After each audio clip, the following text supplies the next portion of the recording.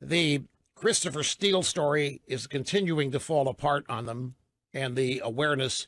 And now it's gotten to Cheryl Atkinson says that what's going on the FISA court is not new, that it's actually been going on quite a while, that the FISA court has been weaponized by law enforcement, by political people, primarily the last 8 years under Obama. What would happen is that they would go seek a FISA warrant and get it in order to spy on Americans and then unmask them.